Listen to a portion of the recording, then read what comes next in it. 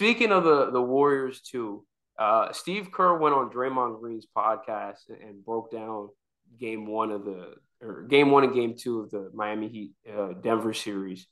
Um, and he gave a quick, about a minute soundbite where he praised the Heat's role players, and it seemed like he was specifically talking about guys like Duncan Robinson, who again had fallen out of the rotation, had every reason at that point to really check out, but committed, stayed locked in, and now that his number's being called again, is playing huge minutes for them in the NBA Finals like he was, in the bubble, and when he got that $90 million contract. At the same time, taking a dig at the young guys on the Warriors roster, saying that, you know, the team that they had this year, they didn't have those type of guys that were committed and bought in, didn't care about their minutes. They just, were team first. He felt like that was lacking out of their young guys this year. And that sounds like a pretty specific dig at guys like Jordan Poole and Jonathan Kuminga and maybe Moses Moody as well. So Hmm.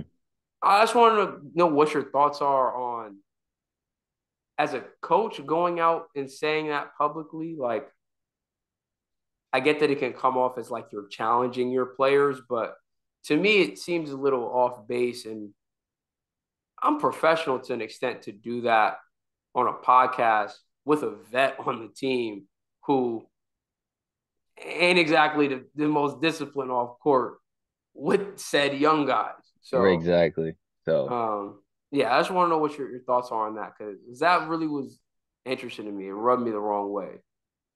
I think that what he's saying can be looked at as bad for the organization as well. Because what is one of the main reasons why a lot of these players on the Heat, these role players are always locked in. They're always connected. They're such a good team as far as chemistry, as far as all having one goal. It's because of the Heat organization, it's because of the Heat culture, it's because of Spo, it's because of Pat Riley, all of them.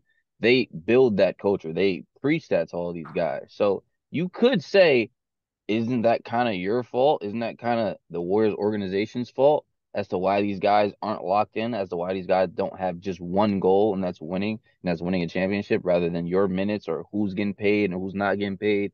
So I feel like it could be looked at as like bad for the organization, even bad on Kerr himself for not having the guys focus on one goal. Now I understand that like all players are different. Like Duncan Robinson's undrafted. A lot of these guys are undrafted on the Heat, so it's like they do have a different type of like I want to say like grind to them basically because like they had to Mm-hmm. work to get to where they're at right now. A guy like Kaminga, he was a lottery pick.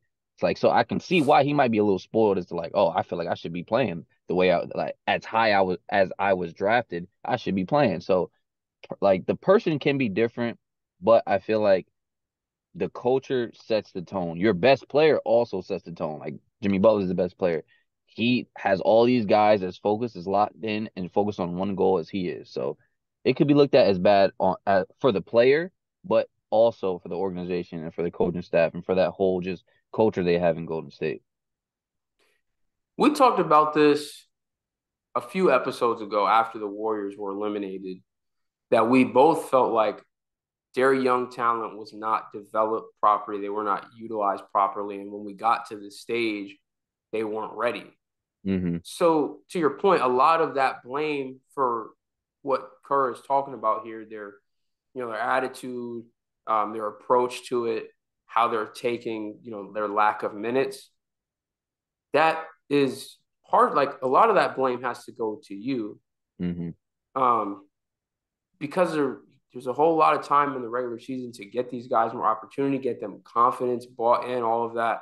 And you're teetering that line kind of similarly in a way to what Portland has been doing, where you're trying to be in a win now mode. Steph is playing some of the best basketball, if not the best basketball of his career. But we also have these young guys on the roster. We got Jordan Poole, we got Moses Moody, we got Kaminga, we had Wiseman. How do we win now and get these guys ready to be the future? I would say personally, I think that they are failing at doing that right now, Mm-hmm. in the sense that obviously, yes, they won the championship last year. So, and they're still in a place to continue to contend in the West. But you've already had to trade Wiseman because That didn't work. Kaminga, what does his role look like moving forward? He may potentially have to get traded. I think Moses Moody has had spurts this postseason where he looked really well. Jordan Poole, I'd say, regressed from last year. His role looks very uncertain. He looked unplayable for a lot of the playoffs. So your future is getting mortgaged right now when you had opportunities to try to integrate these two and let these guys kind of start out and become role players in the system and grow and develop to be larger pieces of the system. When you start to phase out Curry and Clay and Draymond, you could have the seamless like changing of the guard. Obviously, that's easier said than done, but that was clearly their mindset going in. And I would say they just have not been effective at doing that. And like I said, it's already cost them one of their core pieces of young talent. Now, James Wiseman goes out in Detroit, obviously coming out of Memphis, played one game in college or didn't play in college at all. Like he's a very raw prospect. They knew that going Mm-hmm. in. But if he's able to develop in Detroit or if he moves and is just continue able to develop and get minutes and turns into a very quality NBA player, that would be looked at as something like, dang, if you could have only have kept him, right? Exactly. So they've got to find ways to utilize these young pieces to get them bought in, get them minutes, and get them developing. Because Curry's only getting older, Clay's only getting older. Draymond's getting older. Iguodala is retired. The pieces of this dynasty are going to have to bow out Mm-hmm. shortly, right? Like they can't stick around forever. Mm-hmm.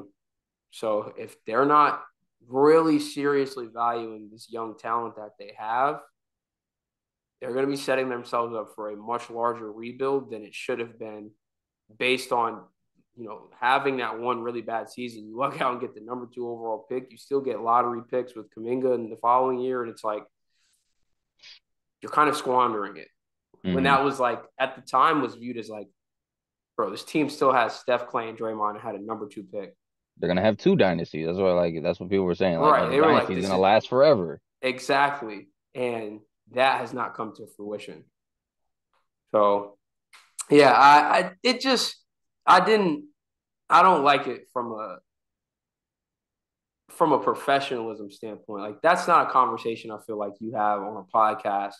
I understand that Draymond is all about, peeling back that curtain and just like being upfront and honest about stuff, but not there, right? Like not, especially not with young guys, right? Like who your whole thing is about their attitude. That's not gonna help the situation. If anything, you're only making it worse. They should have Um, talked about how Jimmy Butler doesn't punch his role players in the face as well. They should also talk about that. So, I do mean, you think that had an impact? Because that's all come back up now after this, right? Do you yes, think that that had an impact on Jordan Poole's play or just the Warriors' play as a whole? yes, because one, they admitted it. They admitted that that had an effect on the whole team. Two, because if I am a young guy and I look up to this one player, not look up to like an idol, but like you're the leader of He's a this team. Like vet, right? you're a Yeah. vet, you're a leader of the team, you're the voice of this team, Mm-hmm. and you punch me in the face. Anything you say after that is irrelevant. You embarrass me. It's not like you punch me in the face. Like we can fight. You know what I mean? We could teams fight all the time Right. behind closed doors. Like teams fight all the time. But if you punch me in the face, it gets out. I'm publicly embarrassed. Like that's gonna have an effect on my play. It's gonna have an effect on what if I'm gonna even listen to you moving forward. That's gonna have an effect on the whole team as a whole, the team chemistry. Like yes, that matters, and that's part of the reason why they had this up and down year and eventually lost in the playoffs. So I 100% think that that had an effect on Jordan Poole's play specifically, and just how the whole team played as a whole. Because and Draymond can't be the same leader if he's out here punching people in the face. It's like you cannot be that same guy that's supposed to rally the troops and get these guys going when you're looked at as like I don't know, this guy not a bully, but like you know what I mean. You don't have the same voice in that locker room after doing something like that.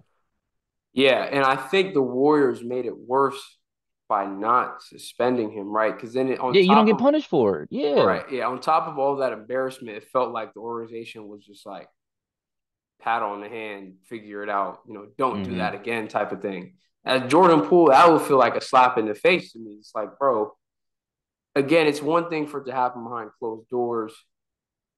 Whoever let the video get out, like that's a whole separate situation that needs to be dealt with. But at the end of the day, it's out. People see it. It's a bad, it's bad optics for the organization. Hmm. And then it's even worse optics that it gets out and nothing is done about it. And it just like, it kind of gets swept under the rug and the season starts and it's just like never really touched on. Hmm. So yeah, I didn't like it from Steve Kerr. I didn't like it from Draymond. Just an interesting situation though.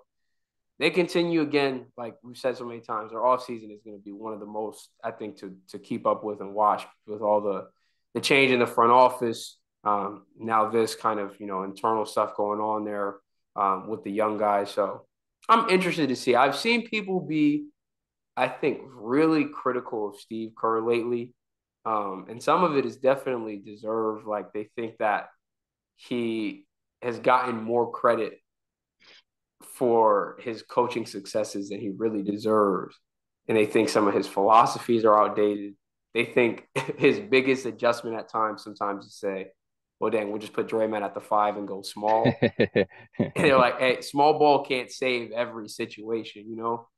I think some of it is warranted, but this, I think, will genuinely be his biggest test, like this upcoming season, dealing with all of these internal issues, dealing with front office changes, and handling how this aging dynasty plays out into what the next generation of the Warriors look like.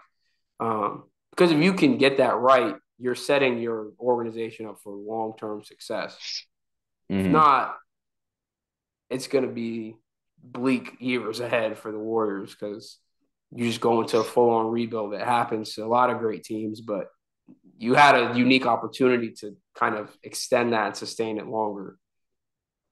Yeah, I can't speak on the development part of the young players as far as him not doing his job. I feel like I agree with that. They're not doing a good job developing those young guys. But as far as like his scheme and everything being outdated, I feel like the players themselves are outdated. I feel like they're playing as if they're the same prime Draymond, prime Klay Thompson. Curry is playing like he's in his prime. That's him aside, but they don't have. We talked about it in when they lost to the Lakers. It wasn't necessarily that Darvin Ham out coached him. It was the fact that the Lakers just had the proper players to make those adjustments, to make those lineup changes, and the Warriors just didn't. Like we said, Poole was unplayable. They didn't. The Kuminga wasn't ready. Like Moses Moody, he played a little bit, but he's not like a huge impact player. It's like they just don't have the roster to make those type of changes that should have been made. But that goes back to the organization not developing the young guys. To say they do a better job of that, then maybe they do have a Kaminga that they can just plug in and give them like valuable minutes. So I mean, yeah, the roster is outdated, but part of it is their problem or is their fault for not developing the young guys. Yeah, 100%.